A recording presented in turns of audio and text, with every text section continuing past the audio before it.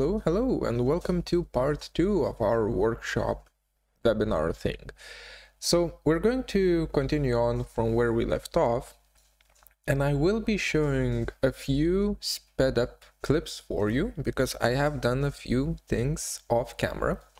And I'll talk about those in just a second, but for now I just want to show you what I have so far.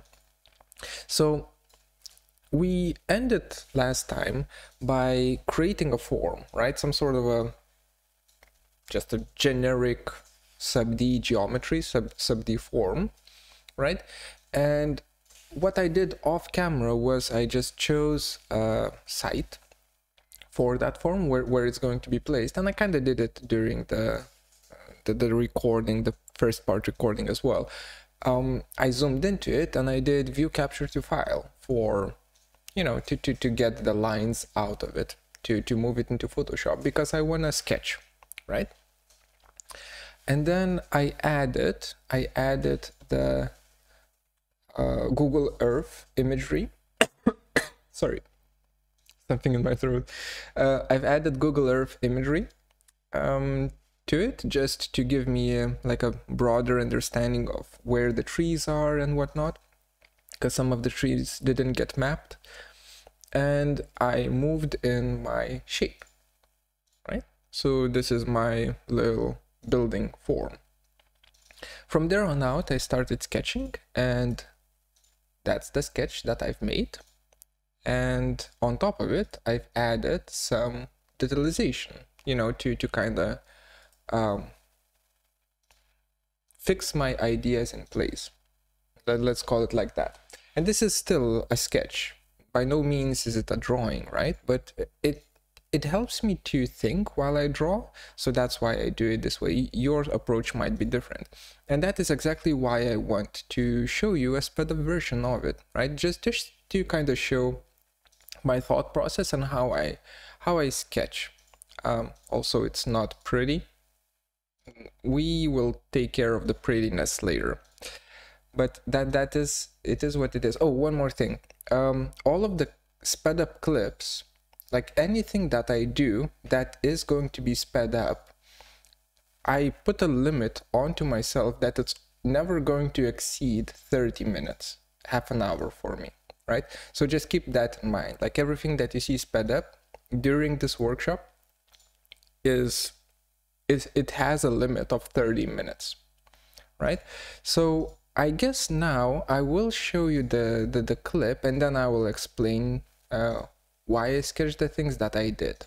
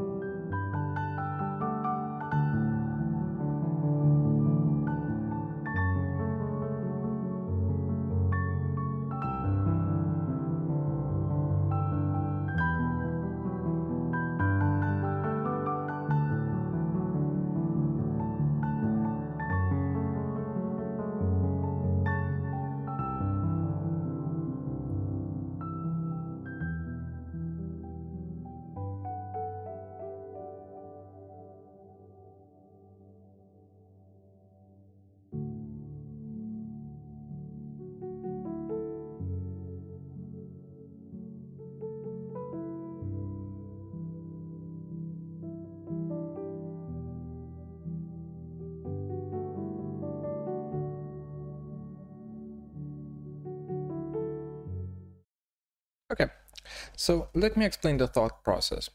Basically, we have two arteries here that I want to anchor myself to. One of them is, can I make this bigger? Just a second. That's a tab, that's caps lock. God. Every time. Okay, this is good enough. You can see the mouse. So the arteries, right? We have one here, one street here, and another one here. So I want to kind of anchor myself to them. And I have three types of flow of how I envision this building will be serviced and how people will arrive to it. First way is by the bus. You know, people can arrive by the bus. They get dropped off. Actually, the bus stop is even lower than that. It's somewhere here. And then they take this path, right? So this is the path.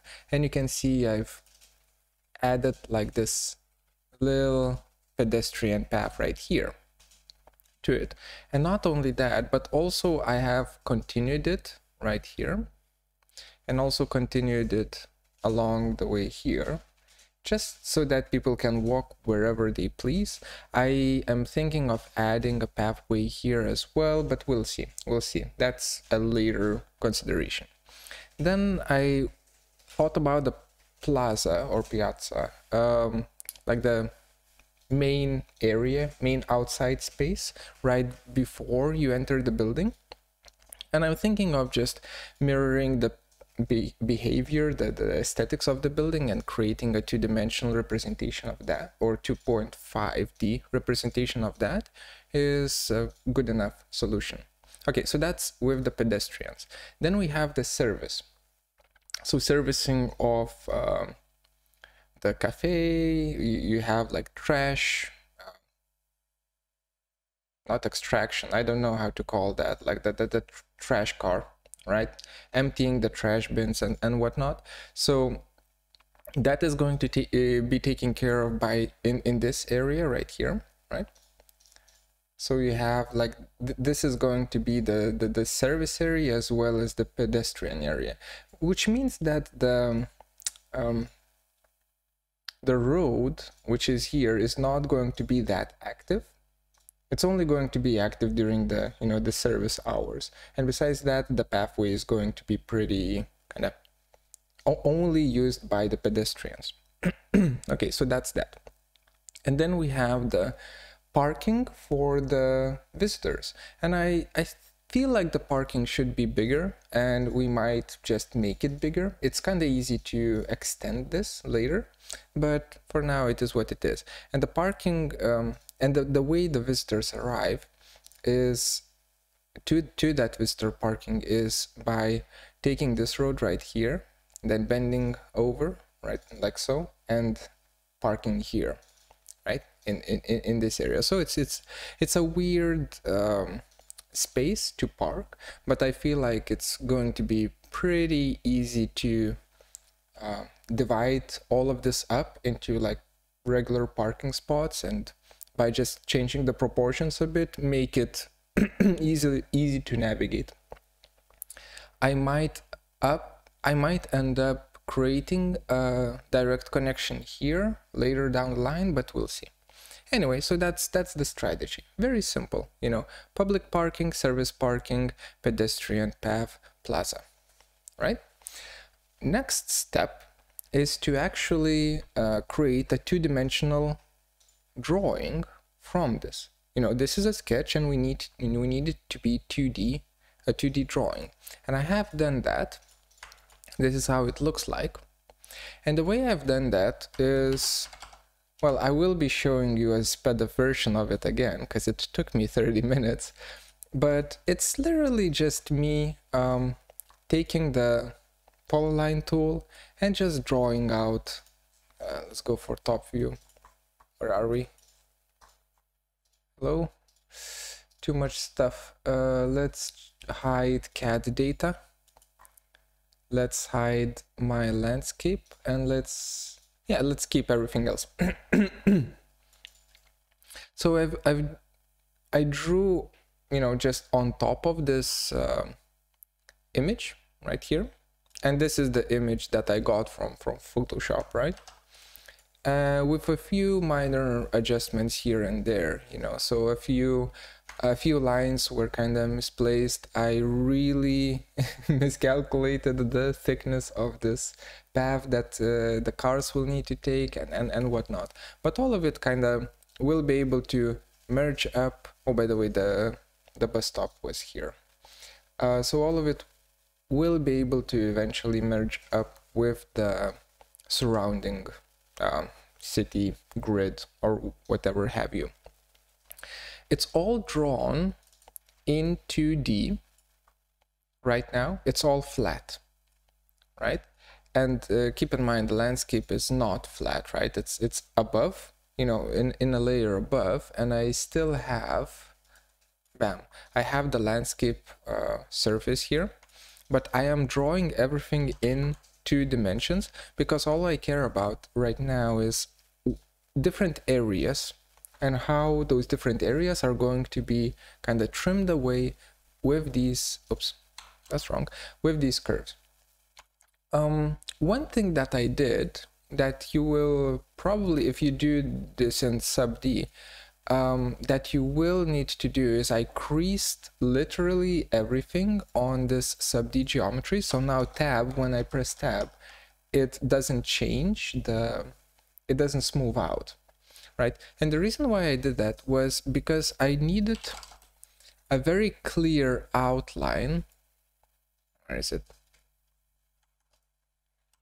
Hide.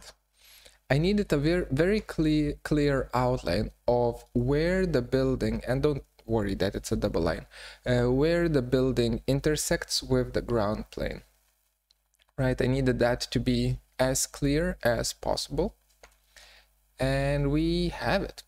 Okay. Then I offsetted this outline by 20 centimeters, but I will explain that in just a second. For now, I think it makes sense to now show you the sped up version of me creating all of this and then explaining certain key points of it, and then we will continue on.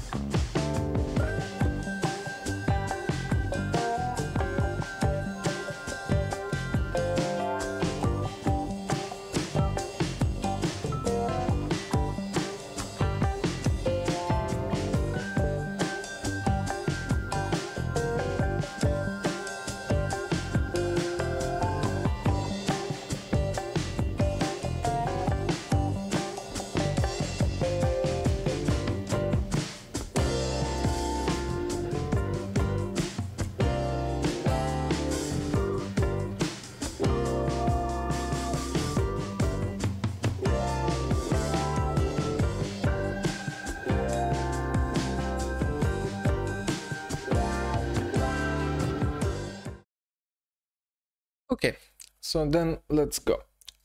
Key things that I showed there was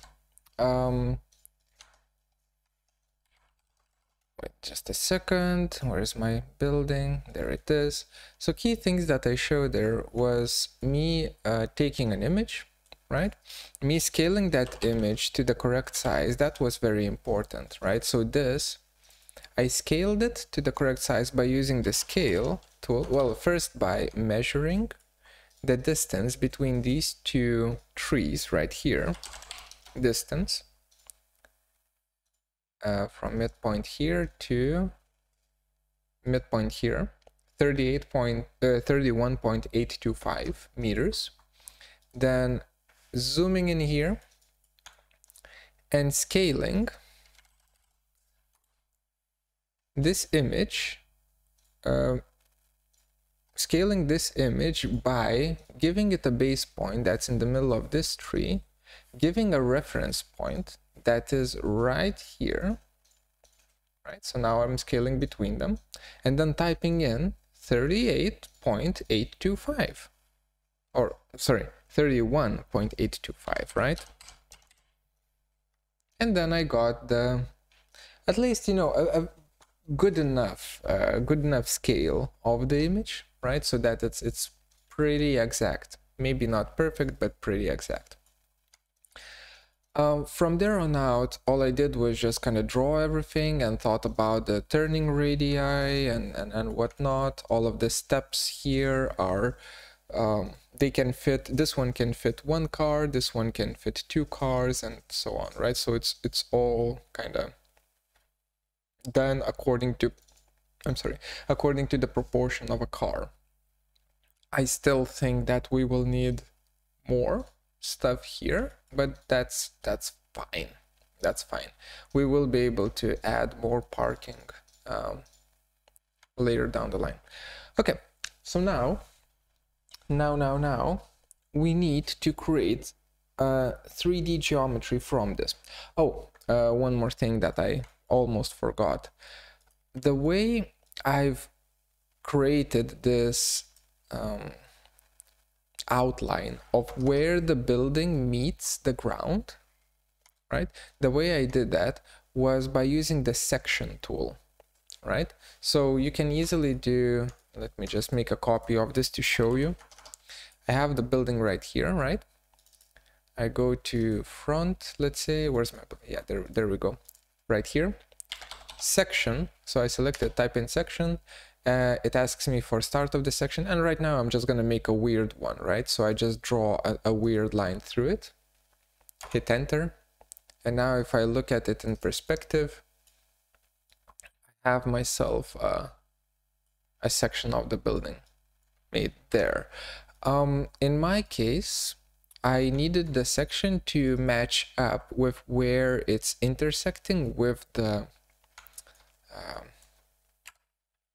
how do you call it, the image, right, with the ground, with the 0, 0, 0 height of the ground. So I just had to move the building up and down until I figured out, you know, that it looks nice, and then I made a section through it. By anchoring, I can show you like that. Section from here to here just makes a nice little section for you through that portion of the building. All right, so that's definitely nothing special. Okay, so last thing that I kind of want to explain is why did I crease everything for my SubD geometry for my building. And the reason behind that is I wanted to, like, if I remove crease, right? If I remove crease, so if everything is uncreased and then I make a section through this, wait, I need to, let's do that, bam. I get the smooth version, right? The smooth section through the building. The problem with that is I am going to connect the building to the landscape directly with, you know, SubD polygon, so the building will become the landscape, and I can't really do that like so, right? When it's all smooth, I need a pretty sharp edge, not edge. What am I saying? I need a pretty, I need the outline to be in the exact position where my polygons are before they are smoothed, because that is the mode in which I'm modeling. Whew, made it. Managed to explain it. Okay, so that's what we're gonna do, right? So we don't need the image anymore. I'm going to hide it though. I'm not going to disable it. And we are still going to model everything flat, right? Everything is gonna be flat. So make sure that your lines, like these lines, are all, you know, they're not all over the place, that they're flat. And what's going to really help you, if the altitude, if the height of these lines are kind of pushed down to 0 height.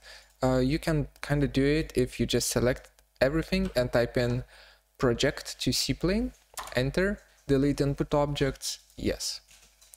That is going to project all of the geometry to the C-plane. All right, so from here on out, we are going to say, whew, this is gonna be a rough one. So unfortunately, all of this that is for at this stage of modeling, everything that is below the section line is going to be not destroyed, but it's gonna be messed up. We are going to disregard it because we are going to treat the building top as if it's an extension of the landscape, right? So we can't have it bending downwards. Well, except for this plaza here, we will try to manage somehow. Anyway, the way you begin is by creating a loop, a protection loop around this geometry right here.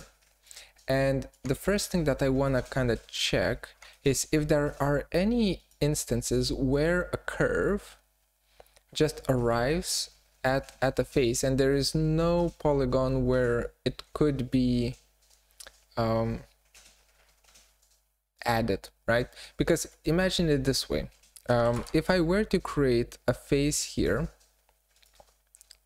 like that, let's do that, and I create another one here, whatever, here, like that, then we will have, you know, the same problem of this not being able to connect to this because there is no vertical edge here. So we need to fix that.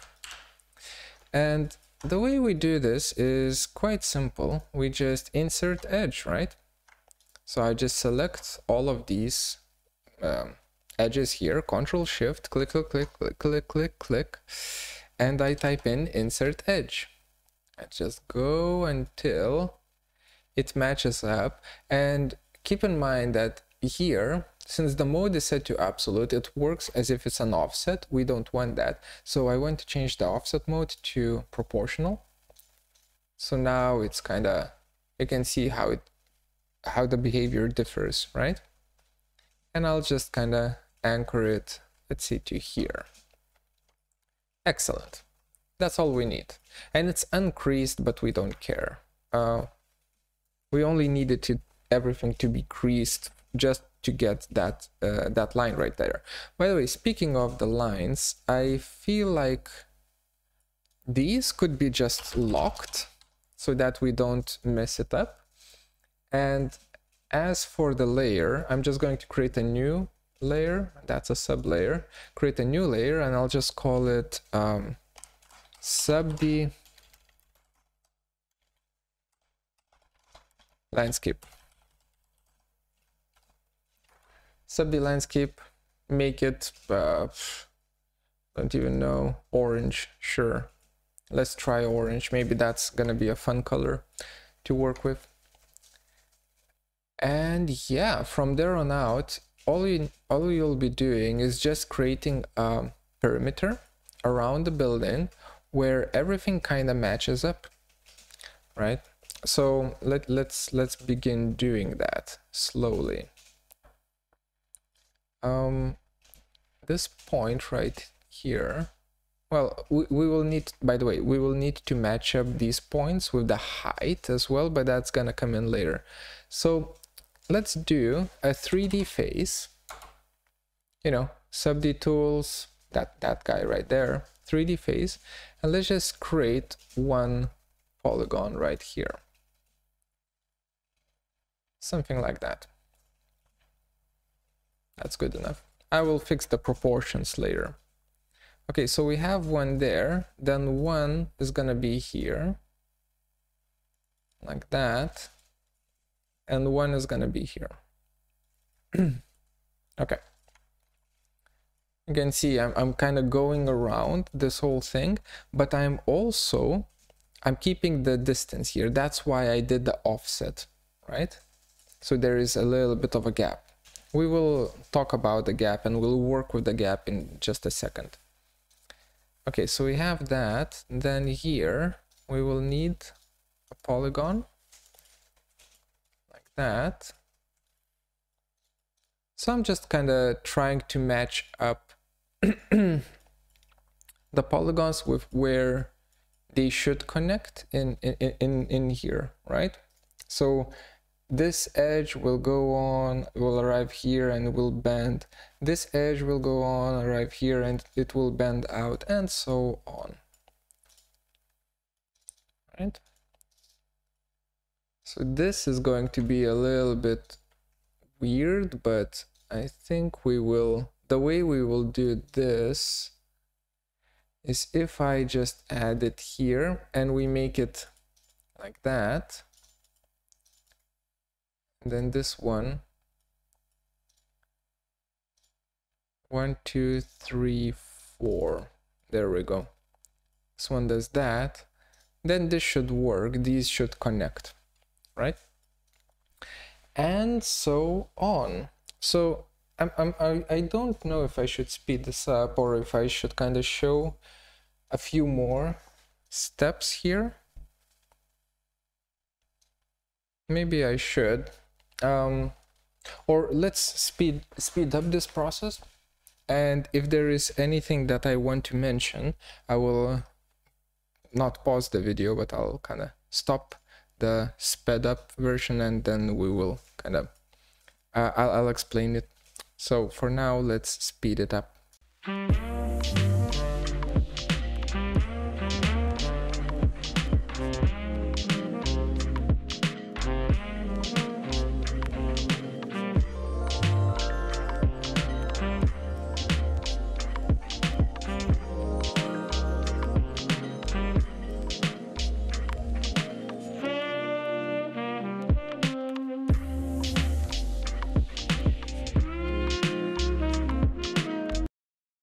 For instance, here, this area right here, I can see that there is going to be, you know, this edge, which is taken care of by this, right? So these two will merge, or rather this point with this edge will merge. And then this edge, I will probably, yeah, that's just going to merge with this, right? But then I need to take care of these two, right? Which is definitely a problem. But I'm not solving it right now because I think that there are different, like, there's more ways than one on how to solve it. Of course, easiest one would be just to create these kind of long polygons here, you know, two more long edges here. But I feel like once we start kind of modeling the whole thing all together, we'll be able to solve this by adding one more edge loop right here and somehow protecting that border and creating a few triangles, and thus keeping this area pretty big, so unsubdivided. The rule of thumb is to have the least amount of polygons that you possibly can, right? Because the more you have, the less control you have. So that's, or no, that's incorrect. You still retain control, but changing things takes longer and longer the more polygons you have. Okay, so that was just one thing that I wanted to mention. One more thing is a command that I didn't show you before, and that is called AppendFace. Select meshes or subDs to append to. So let's say I select this face right here, right? Enter. And then it's going to ask me to pick a point, right? So what append does, it creates a polygon, just what we're doing right now, but it automatically will join it to the geometry, right? So I could say, for instance, while the AppendFace command is running, instead of picking a point, I will say that it's from an edge. So from edge, yes, I will select this edge right here, and now you can see that it's going to join to this particular edge, and what I can do then is specify that it's gonna need to join here, right? And that's it. I pressed enter, and now it's created. And then I can choose, you know, another edge, and I can join stuff to it as well. Let's just see if I'm able to, yeah, like that, enter, and so on. Like the reason why I didn't show you AppendFace before was because it's very easy to create pentagons here, because after giving it 2 extra points, it's still going to ask you for, you know, 1 more, and then 1 more, and 1 more. And so it feels like it's, while it's faster, it doesn't have restrictions as to, you know, creating n-gons. That's about it. But if you'll notice me using a different kind of tool, that's just me using AppendFace. Also, for instance, here, the way I would tackle this is I would create a single polygon here, like that, right? But then we need, you know, 2 more edges here. So I would just do insert edge from this edge right here, click here, insert edge again. If you hit enter, it repeats the last command you used, right? So you don't need to type in insert edge or anything, you know, many times. You just kind of hit enter to repeat it. And then if we join this up, it should be happy. Yeah, as long as you snapped properly. If you haven't snapped properly, then you can still, in wireframe view, from left to right, select the vertices with Ctrl Shift and type in stitch, right, to stitch them together. But in this case, it joined up nicely, so I don't need to do that. Join that. Oops, join that, I mean. There we go. So this is what we have so far. There's still a few things to do. I guess it's gonna be like 10 minutes for me to do it. I'm not even going to show you this. At least I don't think I will, because it's the same thing over and over again. So we will just kind of jump ahead a little bit. Okay, so for now this is enough for me to continue on kind of explaining what we're doing.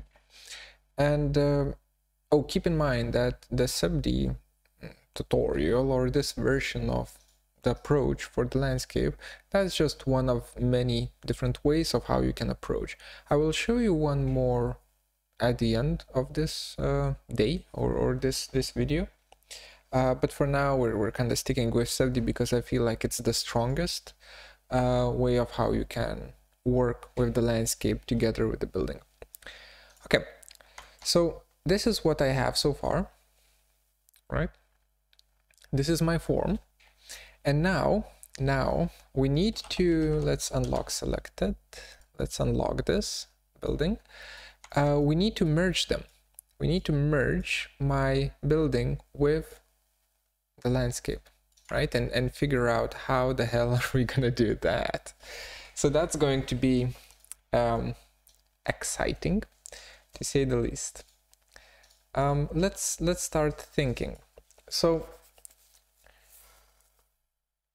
I think that right now, while we still have these two separated, is a good time to actually project the landscape, or not the landscape, the SubD geometry onto the landscape that we have, right? Onto this surface right here. How do you do that? Well, that's pretty easy. You just type in, well, don't type in, you select the geometry that you will want to project. You select the landscape on which you will want to project it. Keep in mind, I'm only selecting the landscape portion of the SubD. I'm not selecting the building. You select the Nurbs landscape, right? And you type in isolate. Isolate. So only these two are currently present on your screen. Once you've done that, you can then where was it? Apologies, just a second. I believe then you turn on the selection filtering to be only for vertices, like that. Only for vertices. So I've used this. And then you type in project, just project, not to C-plane, but just project. Select curves and points to project. That's great. We want to delete the input, or maybe we kind of want to keep the original as well, just in case we will want to change anything. So let's not delete the input. Delete input, no. Direction, C-plane Z, that is correct. Loose, no. Output layer, current, yeah, sure. We will project it to the same orange layer. So with these settings, I will drag around my landscape so that it only selects the control points of the landscape, or of the SubD landscape, and I will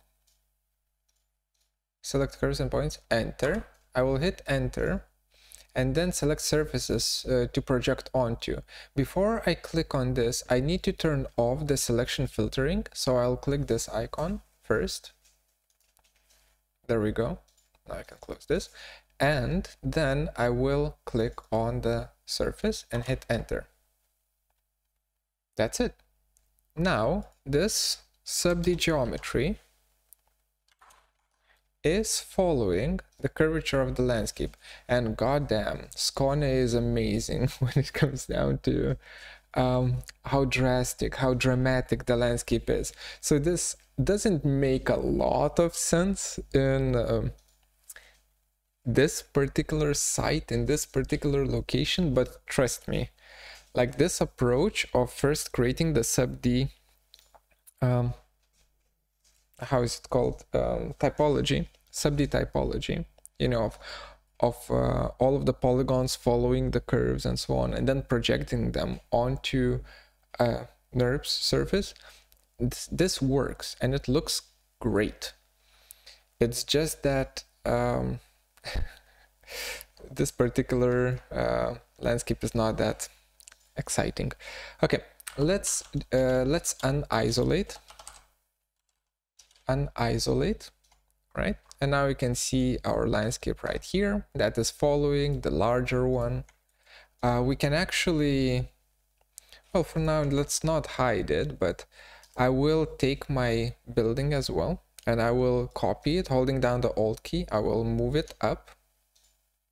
We should probably copy it up with a certain while anchoring to a certain point. So let's do it differently.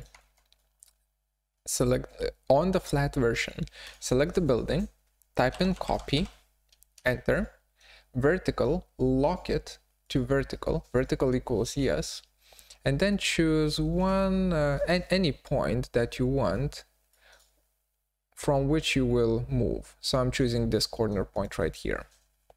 That's the point from which I move, and that's, I want to move to the same corner point right here. And that's it. Once I've done that, I hit enter or escape, and it's done. Whew. Okay, so we have ourselves a landscape that's following the curvature of the existing landscape. We have ourselves a building. Now it's time to actually start merging them up.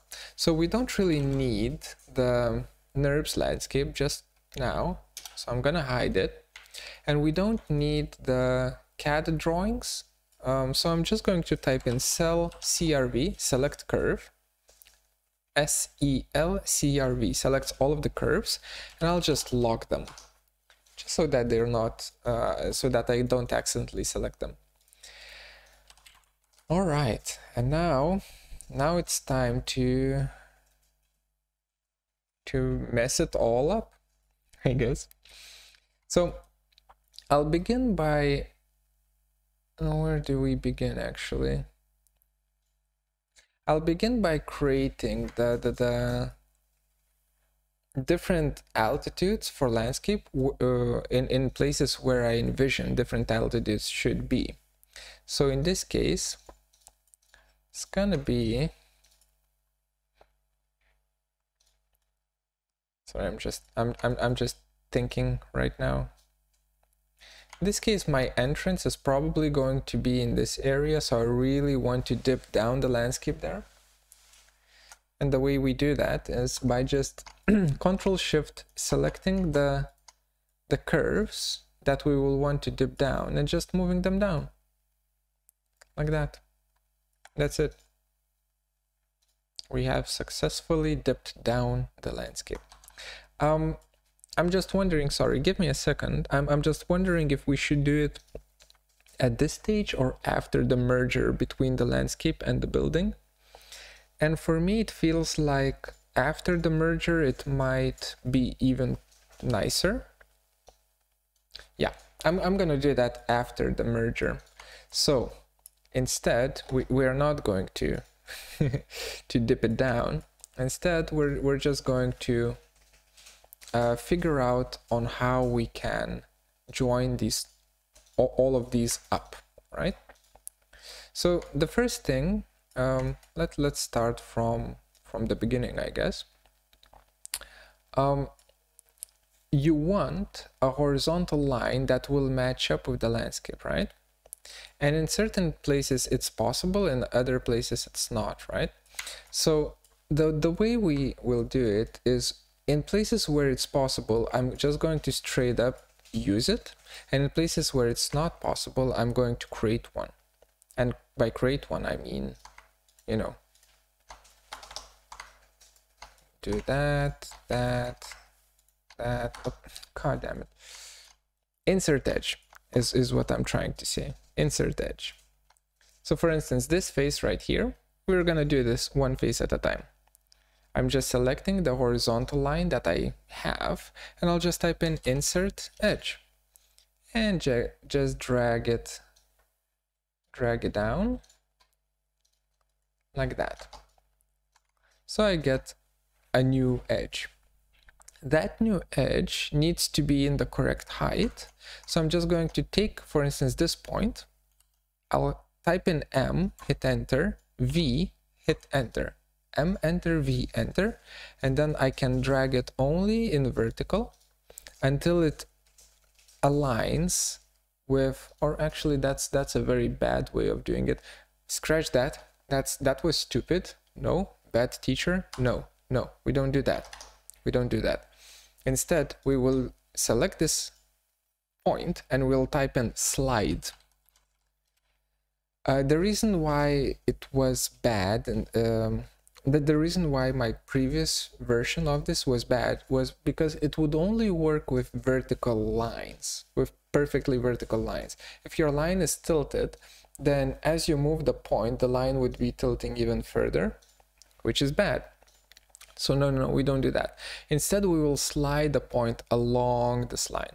And you can see that with slide, it's sliding, but in the wrong direction. But that's easy. We can just change direction. Instead of across, we go for along. And now it slides along. And now we can just snap it. As easy as that. And we repeat it. And now, of course, we need to change the direction to be across. That's just how it is. And it's a little bit boring, but we will need to go through this one little step at a time. And for instance, this point right here, it's not gonna like it, what we're gonna be doing with it, because we inherently here created a pentagon, so it doesn't know how to slide. So you can either fix it, you know, by going around the whole, I'm showing with my finger on the screen, god damn it. You can fix it by going around the whole perimeter, and first of all making sure that there is a line along the whole perimeter. Or you can, instead of using slide, you can use a ghetto slide, where you just select this point, type in M, enter, and as long as you have near snapping turned on, you can kind of move it along this edge, right? As long as you're snapping it, and just kind of align it by eye. It's a little bit of a crime to do so, but it is what it is. I do suggest instead of doing that, first kind of getting the whole perimeter around, and then sliding it into correct place. That's a cleaner way of doing it. So do as I say, not as I do, type of a thing. I'm going to insert the edge here, offset mode absolute probably. Then here, offset mode proportional. God damn it, it's a little bit of a mess. I know that there's a gap here, I messed up, but we need to be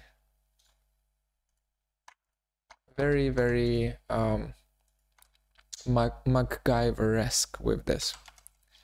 For instance, these 2 points, I will just simply stitch them.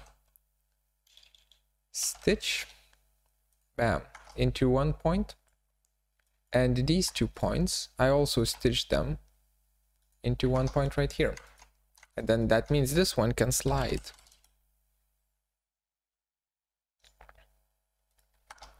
Like that, right? So now what I'm going to do is I'll just go, I'll go along the perimeter, and I will make sure that everything, that there is a line on my building where it will need to meet the landscape, right?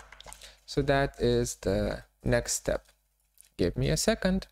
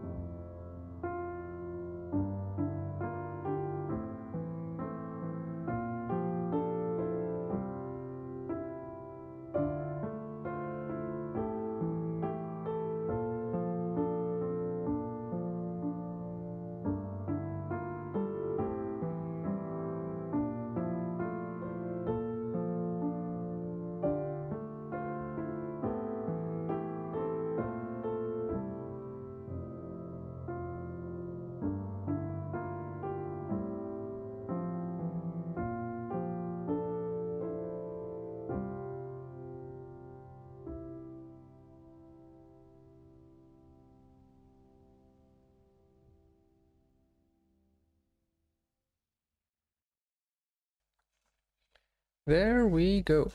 Another 15 minutes has passed, and we now have a perimeter around our building. So the way I worked with this, for some reason it doesn't all match up, but we will fix that.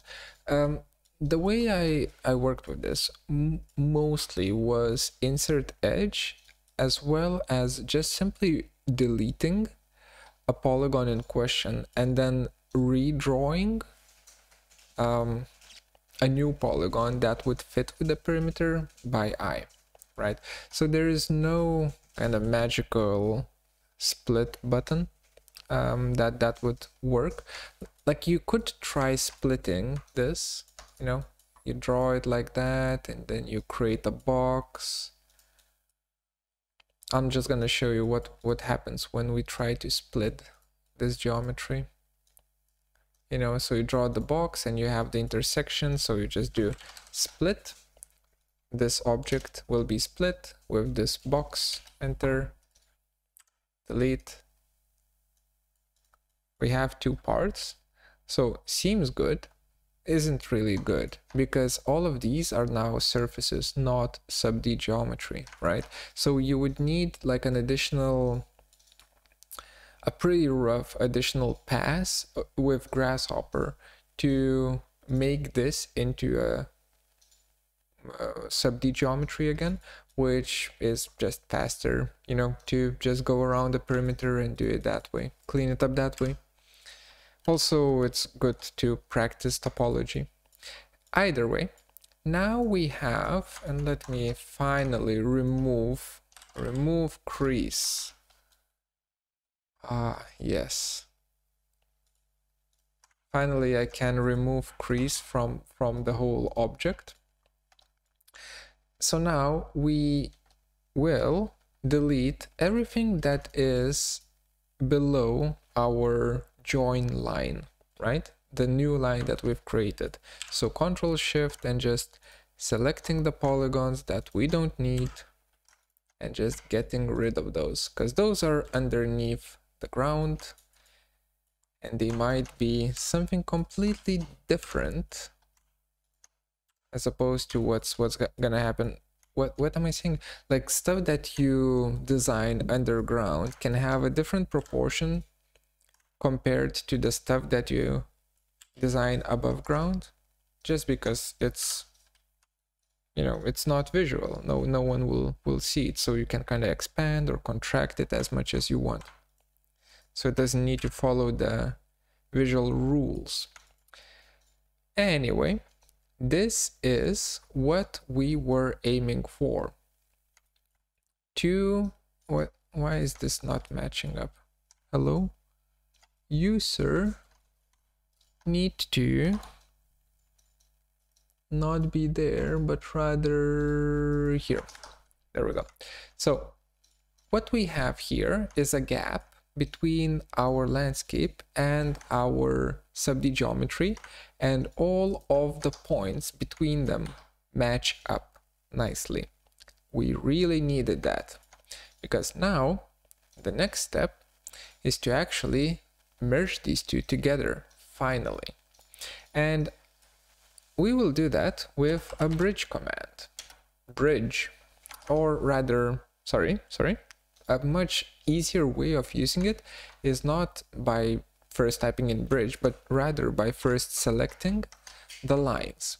So if you are 100% certain that all of your, the hell is this? Did I mess up here? Feels like I messed. No, never mind, I didn't. If you are 100% certain that you have clean topology going all around here, and I don't, because here I have an edge, but if you are 100% certain, then you can Control Shift double click on the two edges here, like one Control Shift double clicking selects the whole perimeter, right? And then typing in bridge, and it's going to create a bridge for you between them. But in this case, I see that here I made a mistake.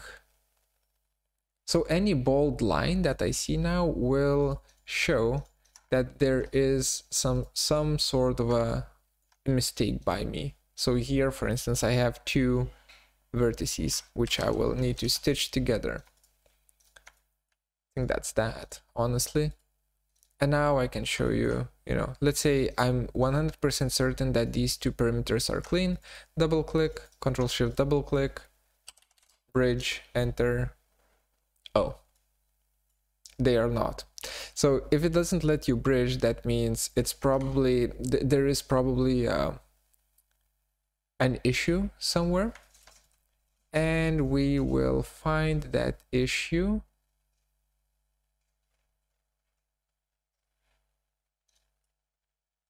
Someday we'll find it. Anyway, for now we can, oh, it's probably this this area right here not having a line. Let's do it step by step, slowly. So one or a pair of lines at a time. These two get bridged. Yay, first connection. These two get bridged, and immediately I can see where the problem is. these two lines need to connect to this one line, which is not going to be happening. So I will use insert edge. I will insert an edge here, and I will also stitch these 2 points together onto this point, just like that. And now this one can get moved, and we just kind of slide it along the edge like that so that they match up, and now I can bridge. See? So I know that I'm not explaining too much in terms of the technology of it. Oh yeah, there we go. Another problem, I'll skip it for just a second. Another problem, I'll skip that. We can bridge that. So I'm skipping all of the problematic areas. It's all, honestly, it's all the thought process rather than some sort of a quick shortcut that will make it magically, you know, make good geometry button. There's no such thing. So instead I'm trying to showcase a thought process and that nothing is done automatically. If you want something to be done automatically, then check out machine learning algorithms, and you'll see why people are still not using machine learning algorithms in architectural planning. Cell CRV, let's see, there's a few curves here that are left, and then let's bridge that. Oh, here we have also a problem, but this one can be easily fixed. I feel like if we just stitch these to the corner like that, then suddenly these two can be bridged with these two. Easy. So every single volume, every single face requires special approach and requires special consideration. For instance, here we do have a little bit of a problem, which we will fix by just stitching these two together. And now these match up. Oops, we don't stitch, we bridge. Right here, come on. That with these two, bridge. There we go. More. These two. Oops. I'll keep selecting pairs until I will reach a problematic area. All of these seem to match up quite nicely. There we go. And there we go. Okay, so this whole side was clean. And that's because I started from this side. And I wasn't tired. Bridge, enter. What? Okay, sure. It didn't like me bridging that many polygons all at once. Sure, we're gonna do it a little bit more manually. That's fine. I'm just gonna go through them. By the way, if Gumball is in your face, just turn it off here in the bottom where it says Gumball. Sometimes that really gets annoying. Oh, there is a little bit of a problem there. We just stitched the problem away. Right, so you just select 2 points which are problematic and you just type in that magical stitch command to merge them into one. Okay, so that, then we do this, we do that. Ooh, that's a lot of, oh yeah. Wait, so that part is done, right? Yeah. This part is done, this part is done. Okay, so now we have a few decisions to make. Well, first of all, this one we don't need that line anymore, right? So we can just straight up bridge here. Then here we do need an extra line. I could add it. Maybe we should add it like that. Insert edge, Bam, like that. Gets added. There's going to be a very complex corner here, but that's a problem for future me. Like that, these two with these two bridge. Bam. Clean. Okay, and is there anything else? Like bold lines really help with showing. Oh yeah, there's an opening there, but besides that, yeah, it seems like it's fine. Moment of truth, we hit the tab button. Voila. Everything is joined into one big happy family. Right? So we have ourselves a building with the landscape. Right now, all of the paths and whatnot, they are all unmodeled, right? So it's not working properly, but at least the building is indeed joined to the landscape, and we do have the topology that is following the path. So for instance, if I wanted to just make, let's say, this road, you know, the road that I had here, if I wanted just to make it stronger, make it more apparent, I can just, where is it? Just show me the gumball. I could just extrude it up just slightly, you know, make it elevated just a tiny bit. And then inset as a group with 10 centimeter inset. Hit tab, and now it's, well, it's hard to see. Let's switch over to Arctic view. Yeah, a little bit easier to see the border here, right? If I wanted to make it a little bit more, how do you call it? Creasy? Not creasy.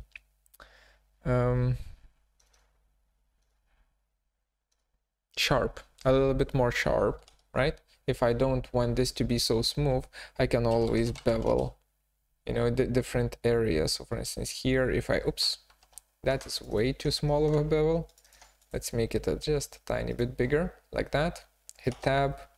Now you can see there's a sharper crease here, while it's kind of softening out there.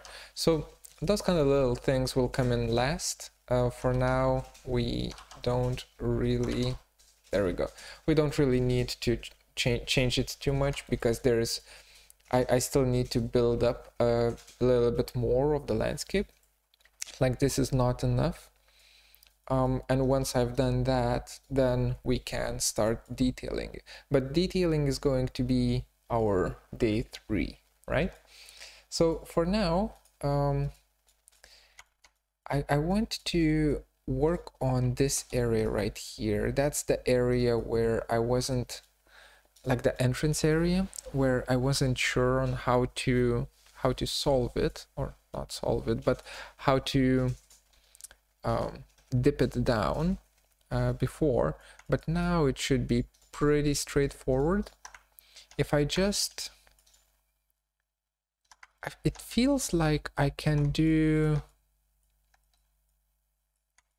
should be able to do something like this. For instance, this only this place dips down, right? I drag it down like that. I should specify by how much. So also one more note. The reason why we have this border right around our building, that little offset, it protects our building from any influence that we're working with the landscape, right? So it gives you more control, basically, because it works as a threshold that eats up a lot of pushing and pulling. So for instance here, if I start, oops, for instance here, if I select these 3 polygons and I just push them down, you can see that the facade of the building doesn't change that much. That's because this gap right here eats up a lot of it. So keep that in mind. Okay, so I do need to, first of all, I do need to work on the topology a little bit. So this edge is a little bit annoying. Needs to actually be somewhere here, something like that. Yeah, because I will be taking these three and I will be moving them down to, you know, like not shoulder blade height, but just below the chest height. So something like minus 1.2 meters, right? Like that. Oh, that's quite a lot. 1.2. How big is the building? Feels like the building is very small then. Well, it is what it is. Now I'm not gonna change it for this tutorial, but it does feel like the building might be a little bit too small. Oh, never mind. We can dig down, right? So it can be as big as we want it to be. So 1.2 meters, right, down, like that. And then I will begin stitching polygons together, or edges together, stitching back like that, so that we have something like this. Maybe this would work, right? So you walk through the plaza, you're able to dip down here and walk out here. So maybe that can also get, these two edges can also get stitched.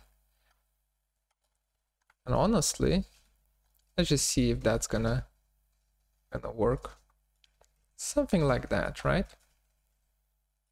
Just a very soft movement down. So once I've done that, I will reinvestigate again. So these polygons, what if I say insert edge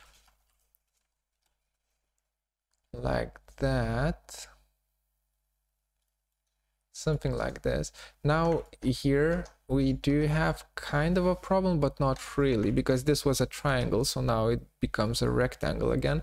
But I do really want this particular area to be flat, right? The entrance area needs to be flat, so I scale it in the z-axis to 0, just like that, and move it down like that. Perfect. So we have ourselves like a ramping entrance here. Okay. Then I wonder if we need, if in this area we need protection. I don't think we do. So I'm just going to stitch these points and these edges to the back to the facade like that. And do we need it here? Maybe we do. So I'm gonna keep it here protected, because then it goes along the perimeter again, right? So we get the nice little approach here. Not approach, but sharpness. Nice little sharpness here. All right. So now we have this done. We have the entrance, which is probably going to be here, and you enter from underneath the building. Let's investigate 20 millimeter lens. You go in, you enter, and there's the whole space here, right? But in this case, we are not dealing with the space just yet. Well, we are kind of dealing with the space, but we are more looking at this as if it's a three-dimensional landscape type of a thing. So this was one of the things that I've done, and I will, of course, bridge it back. I'll close it, or let's keep it open. Just for now, let's keep it open. I will close it a little bit later. And other approaches or other things, for instance, that I would like to do is protecting this, right? So lifting this up and creating a I'm sorry, creating like a visual border for the trucks and so on, for the service machines. Also creating like a wind barrier for this, but I can't really do that, right? Because I don't have the landscape, the rest of the polygons here, right? So it's always, we do need this perimeter to be enclosed, right? So it needs to be completely surrounded by polygons for this whole thing to work. Right now I just created a minimum possible, like minimal surface that we can possibly use. What I can do though, like a small thing that I could do, is working on this area right here, like that. Oh, come on. I'm gonna select it all. There we go. Because this whole area is indeed surrounded by the polygons, right? By the streets, so I can work with this separately.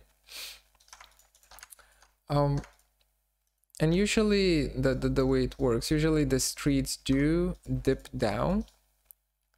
Maybe it can do that. That looks like it would do a nicer thing. So this area right here, right? This is going to be a meadow, or you know, something soft, because we have hard surface pathways here and the road here. So this will need to be something soft. I will save this selection by typing in named selections, enter. It's going to, well, for you it's going to open up a new window like that. That is not what I wanted to do at all. Wait, where is my named selections window? Named selections, god damn it. There it is. Just be here. There we go. It opens up this window, and then you can save it. Save selection, and I'll say meadow 1. Okay.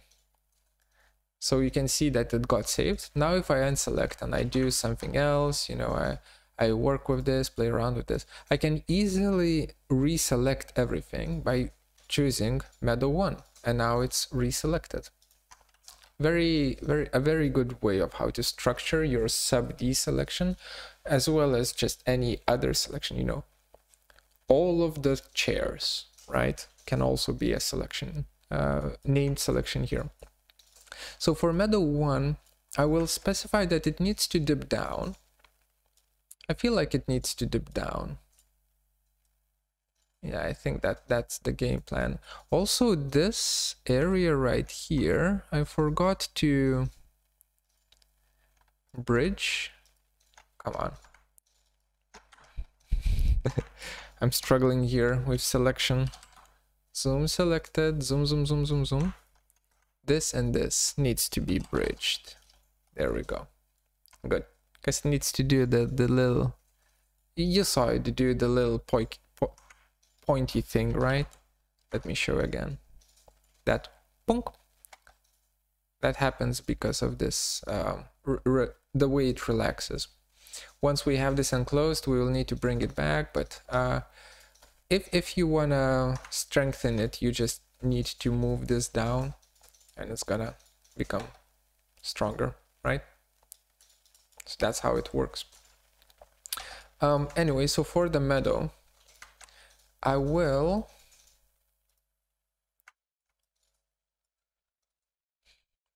if I should protect, yeah, let's protect the boundary of the meadow. So I'll do inset, and I will protect the boundary by 10 centimeters, so 0.1. So inset mode group 0.1. and then I will extrude it downwards by minus 0.3,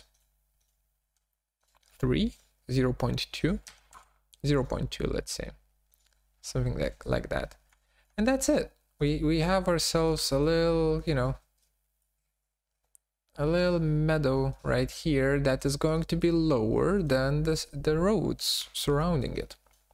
And you can play around with what's going on in the meadow as much as you want. For instance, you can say that, oh, this whole portion needs to dip down much more. Like that. Sure, why not? You can do that. Then you can say that this is going to be a pond, for instance, right?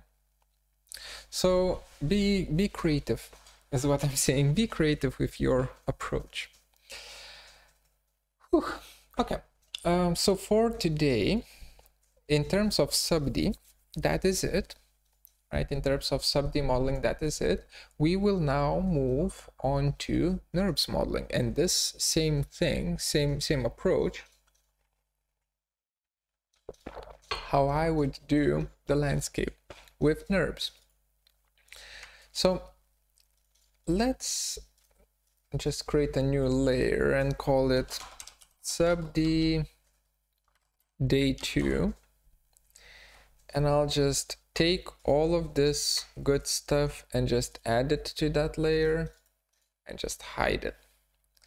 Okay, and now let's show selected, show the landscape. Let's find where our Nurbs poly surface is, this little guy right here, and let's drag it over.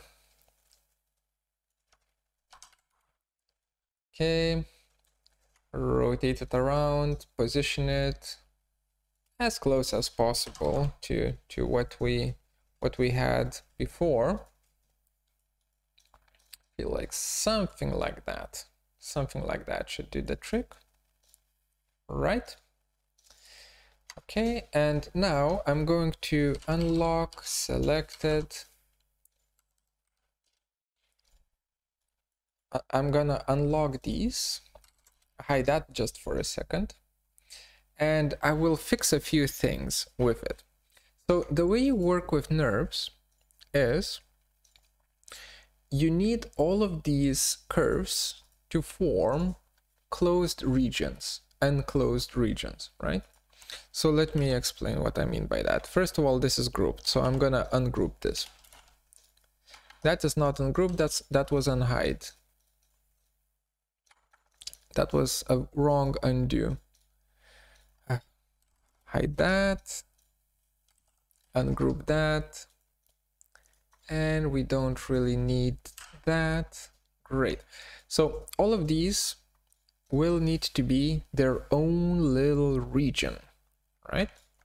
So for instance here, this is definitely not a region, right? There are different ways of how you can approach this. And also, where the hell is my SubDLoft show selected? Is there? Yeah, perfect. There is a surface, at least here. That's great. I'm just going to make a copy of the surface, or even better, let me just draw a new one on top of it, just so that I have the same boundary. And then I'm going to hide the surface with the picture again. So I only have the boundary surface, like that. And I'll make sure that the lines are extending to the edges of that flat surface, right? So I'll type in extend, and we'll just see if that actually will work. Enter for, select the surface, enter, and then click on the curves that you want to extend. Perfect. So we have done that. Now, technically, well, two ways, by the way, of how to make boundaries. First way is draw out the boundaries by hand. Second one is take a surface, cut it apart with curves and then extract the outer boundaries of the surface. So let's see. Select the surface, type in split, select cutting objects, all of those curves, hit enter, drag it up. Yeah, it seems to be okay. Seems like it all got separated out, except there's no line here and we had a line there. Okay, so there is only one issue, and that was this line. Let's investigate on why this line failed to cut. Oh, that's why. There's a gap here. So I'm just going to extend to this line. There we go. And now we should be able to select the surface, split, select cutting objects, all of these curves, hit enter, bam. All of these surfaces are now their own little region, right? So we don't really need cell CRV, we don't really need curves anymore, but just to have them, I will put them in the helper layer, change object layer, and I'll hide the helper layer just so that it's not in the way.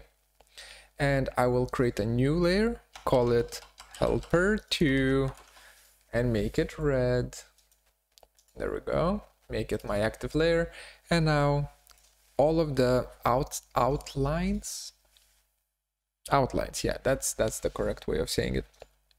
All of the outlines of this geometry is going to be placed in the helper2 layer. So I'm just going to select my geometry, type in duplicate border, hit enter.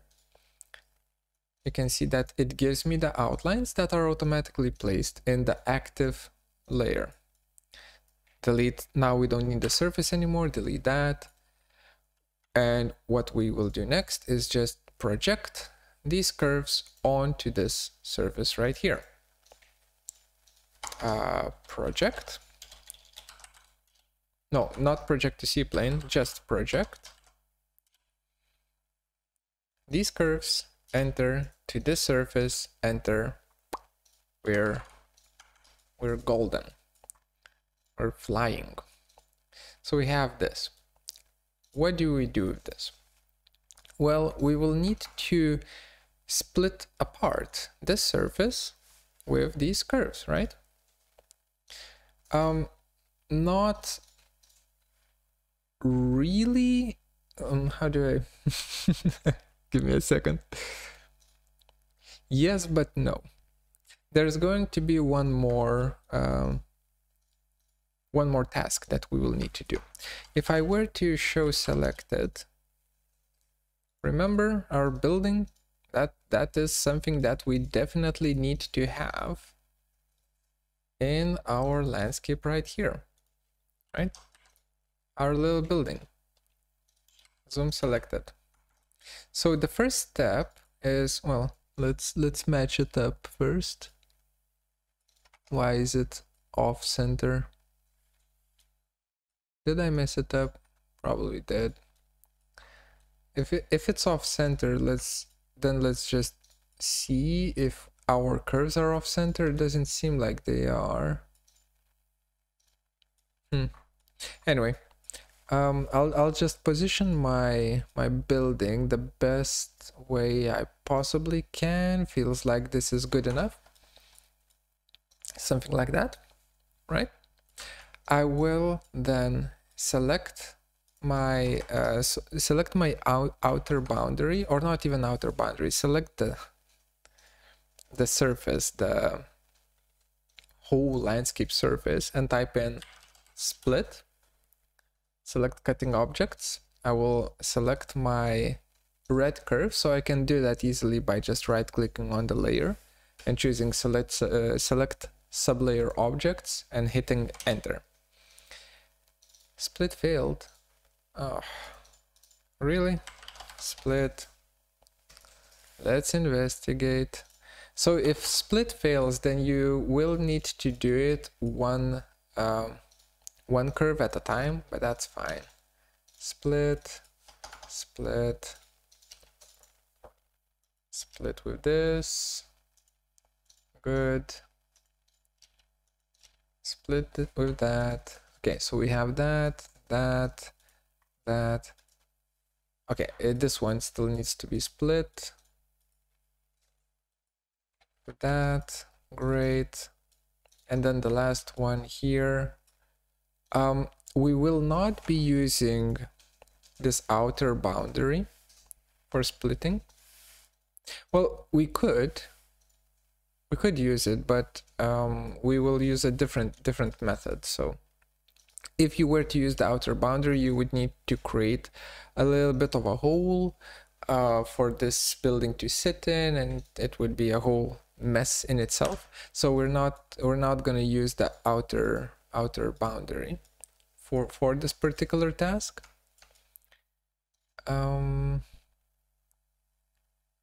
But we are going to,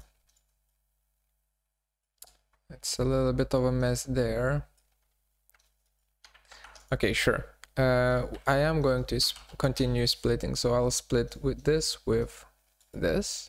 into 1, 2, 3 parts, and this one is a large boy, so perhaps we can, yeah, sure, I'll split it apart with this. Okay, good.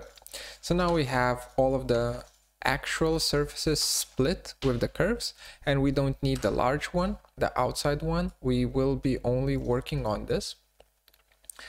Then once I've deleted that, I will lock my geometry thing, my building, just for a second.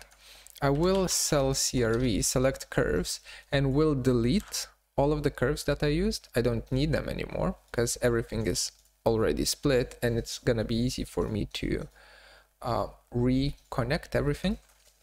I will select my shape right here.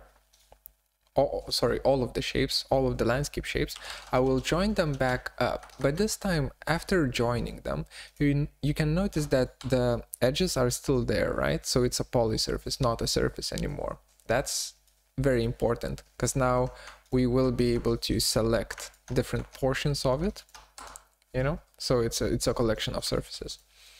Once I've done that, I will duplicate border, so I get the border of this.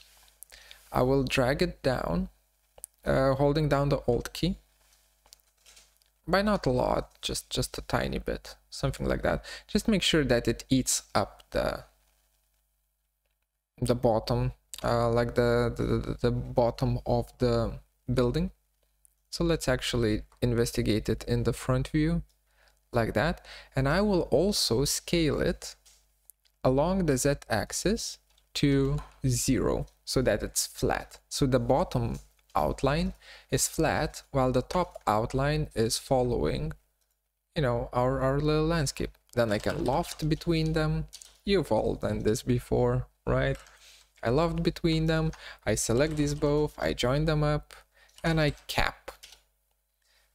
I cap the bottom, and now it's a closed geometry, right? This is a closed geometry, and the building, unlock selected, the building is also a closed geometry, which means that, back to 50, which means that now I can boolean out a form with this building. What? Yes, I can boolean union or boolean difference out boolean union or boolean difference out like different portions of the landscape with the building geometry. Yeah, that's what I was aiming for saying. Before I'll do that, I will scale up the building just for a second. I'll just show you a small little effect that I kind of like. So I'll scale up the building by just holding down the Alt and Shift keys together. So I'm scaling and copying at the same time by 1.01, by 1%. You could do actually 1.02, 2% might be even cooler. So Alt Shift 1.02, scale it up like that. Why is it scaling in a weird way? Wait. Am I lying to you? No, that's correct. Yeah, okay, sure. Alt Shift scale, doesn't matter which handle you use, 1.02, like that. So you have a copy, and then from this landscape geometry that needs to be closed, you do Boolean difference with the building, with the scaled version of the building. Delete input, yes, enter. And it just carves away, chews away from the landscape, just like that, right? So what you end up having is, maybe I can show this to you in the Arctic view. You end up having this kind of a nice shadow gap, shadow line between the building and the landscape, right? I feel like it's kind of nice, kind of neat. Also works as a small protection, right? I want to make it stronger though, so I'm not going to. I want to make it stronger for 3D printing. So instead of 2%, I will Alt Shift scale it by 5%, like that. That might be a little bit too much. We'll see. Boolean difference. From this, enter, with this, enter. It's not a lightweight function, so it takes a while to calculate, but now it's done. And just to merge the building with the landscape, we'll need to do a few extra things.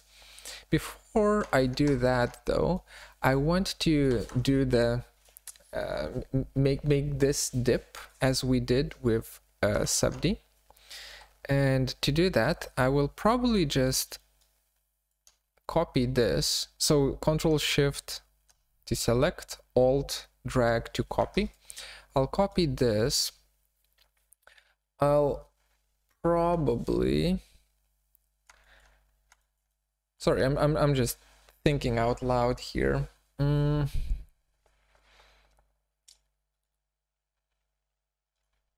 What if we were to say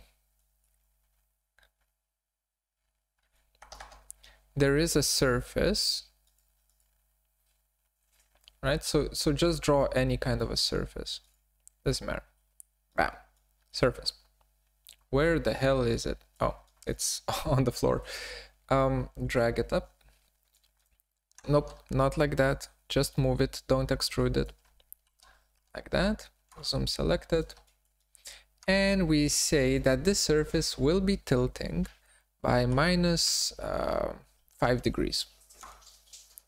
Just a little bit of a tilt, just like that, right? Then I'll do planar surface for it. So that's actually a surface, not a rectangle. I'll drag and drop it in to where I want the tilt to happen. Right here, wherever we have this space right here, right? So I want the tilt to happen there.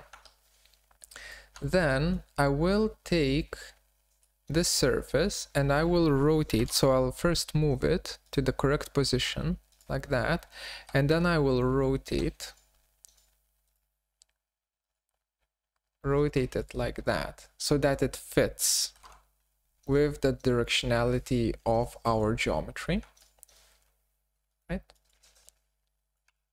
So that's the tilt that we are after. And now we need to figure out, how do we carve into this, you know? So one way to do this would be to take this geometry that we have here, you know, the area which we are expecting to carve. Let me move this away and move this here. So take this area and copy it upwards, just like that, right?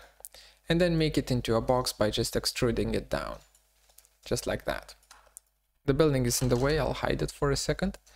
So we extrude it down and then push it in all the way down here. Just something like this. Okay.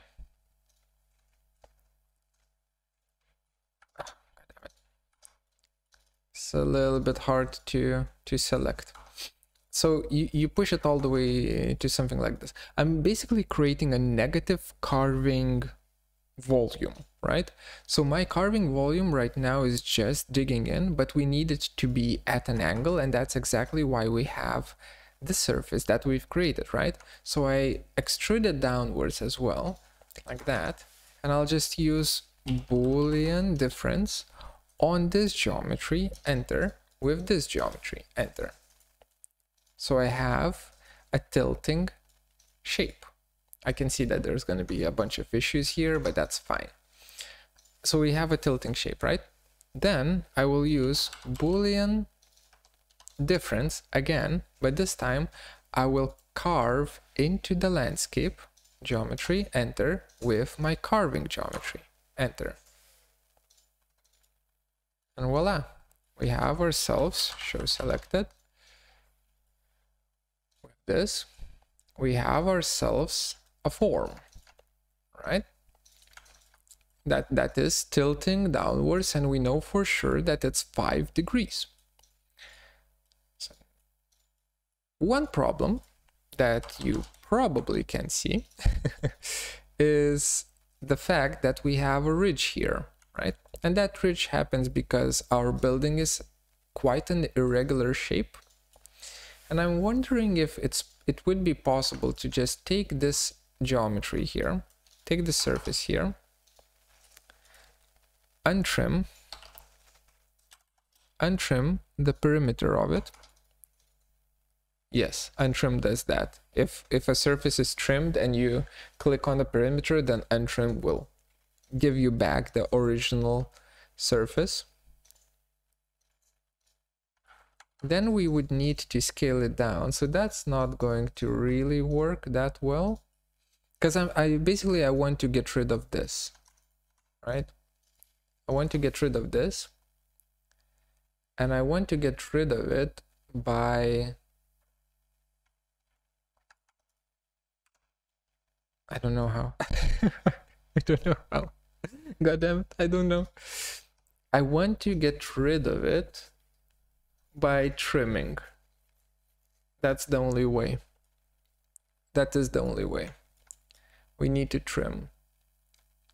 So I'm going to say, okay, give me duplicate border. Give me a border for this, right? Let's not explode, but let's get rid of that curve segment, and let's get rid of that curve segment. So I'm just deleting them, selecting them with Control Shift and deleting them. So now we have only this U shape here. Then let's log this just so that it's not in the way. Then this control point, I will move it out quite far, like that, and that's too much. That's way too much. I'll move it out like that, and also let's go back here, top. Yeah, good. So now in the top view I can really see it, right? This is the ridge which we, like, the ridge goes here. That's the ridge which we want to fix, which we want to trim off, right? This edge right here is the same as this edge right here. And to do so, we need to extend this area. So I'm just thinking, what if I simply do that and then go along here. And I know I'm snapping to the weirdest crap right now. You know, it is what it is.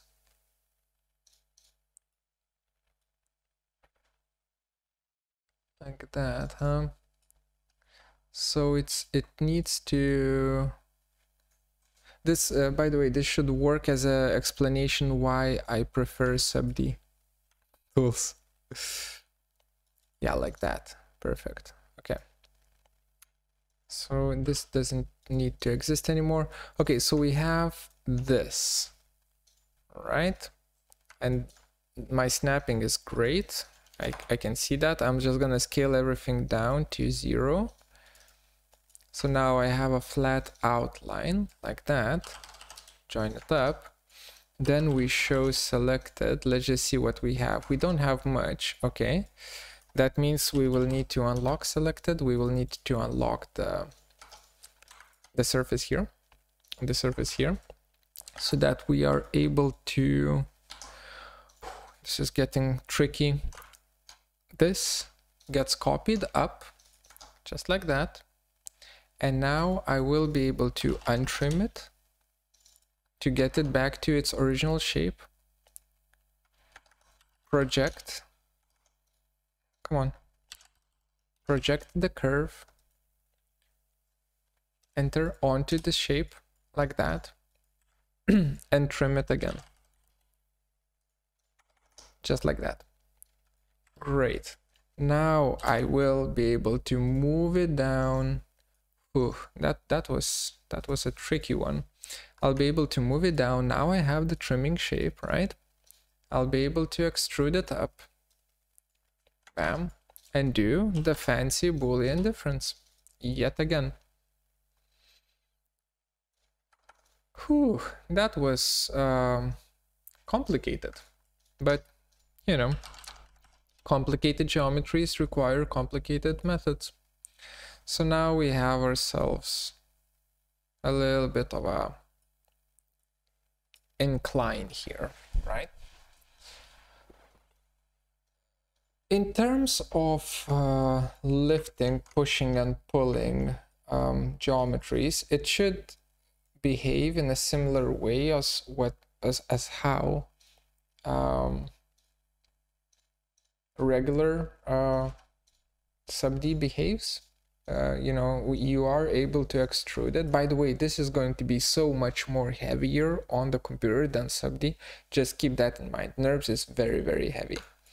But it is going to generate double, I don't even know how to call these. Like when you extrude something down, straight down, it generates this kind of a weird double overlapping surfaces because it doesn't really understand what it needs to do with the border. So it's you will need to clean up that area as well. For what it is right now, I feel like it's fine. One thing that I would do, clipping plane, is I would force it into a merge between the surface and the, where are we? There we go, there we are. Between the surface and the geometry. Because right now, there is a gap. Right? There is a gap. And you might question, how do you merge something like this? Well, it's pretty easy, really. You just create a bounding box of the landscape and just scale it a little bit in the X direction, a little bit in the Y direction. Actually more, because you only care about the bounding box around your building, where the building touches the landscape, just like that. And then you scale down the bounding box so that maybe I can show this to you with the clipping plane again. 3 point here, here, here. Move it in. So this is the bounding box that we have created and manipulated. This one right here. So what I'm doing is I'm basically trying to find a height at which the bounding box will not show up. Or maybe that is your plan. For instance, here you want an area to be actually horizontal, then you can do that same thing here, right, with the bounding box. So I'm filling in essentially this area, right? And once I've done that, then I can just select all three of these objects and use Boolean union, then wait 50 years. There we go, that's done. And just have it all connected into one closed poly surface that you will be able to work with, like continue working with. What else?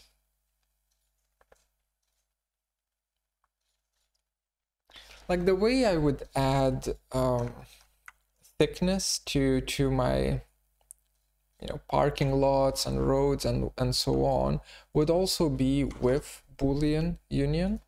So for instance here, this whole area here, right?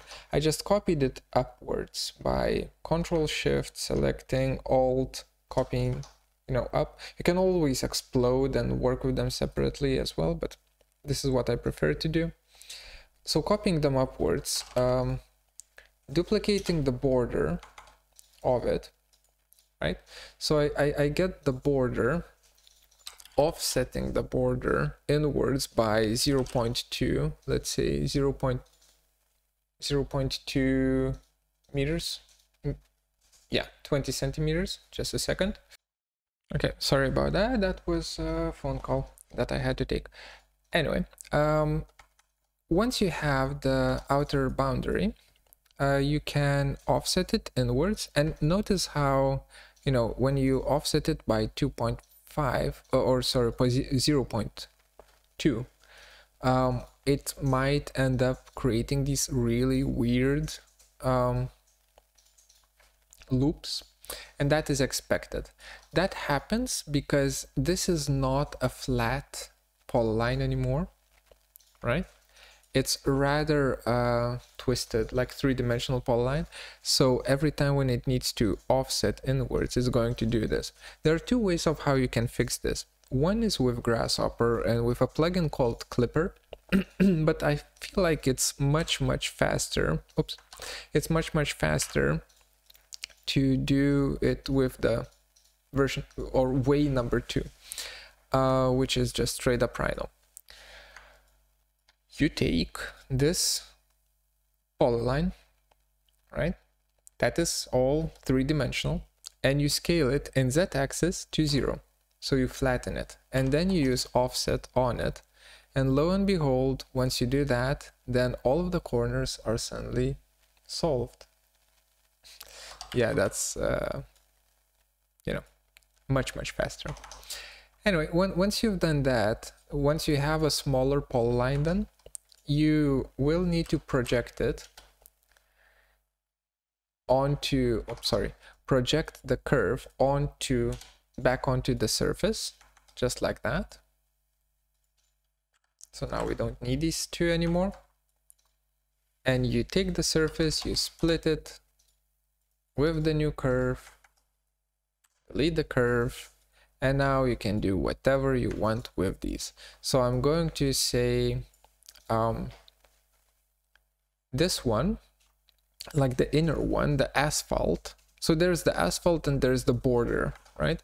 So the asphalt is going to be extruded up by 0.1, 10 centimeters, right?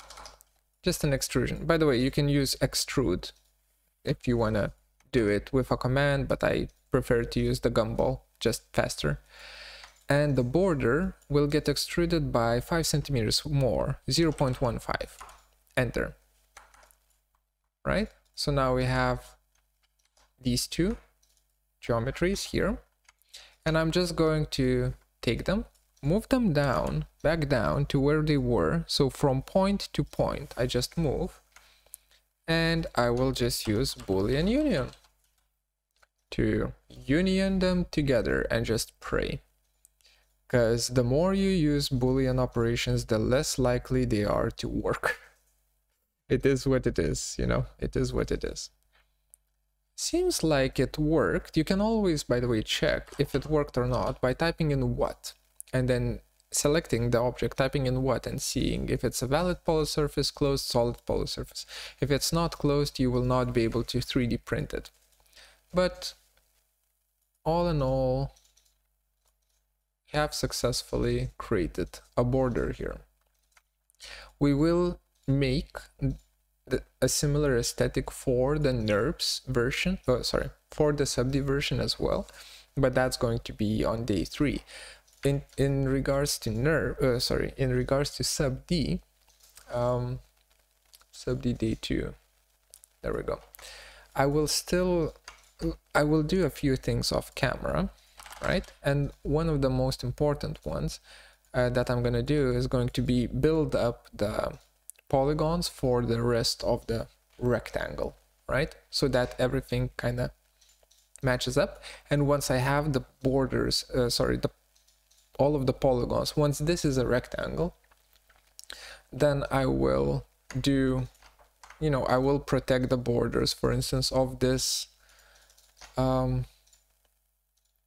parking lot right here, and then we'll do the, damn, it's hard to think anymore. Okay, I'll need to stop recording because my mind is going. I will rebuild the same approach as what we did with the Nurbs geometry right now. I will do the same thing with SubD, but that's going to be on day 3. Right now, if you are at this stage with your projects, you're on good pace. You're fine. In terms of using Grasshopper, you probably will notice that we haven't used, and I'll move this away just like that. You will probably notice that we haven't really used Grasshopper that much, right?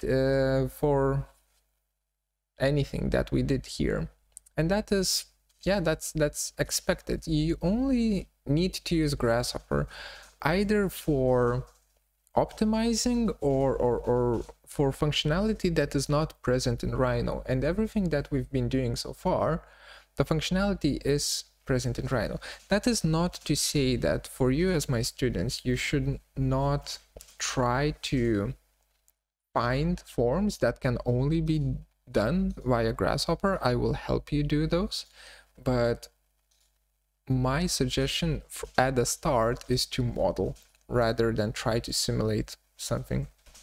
You will have much more control by modeling rather than using a Grasshopper script to generate complexity.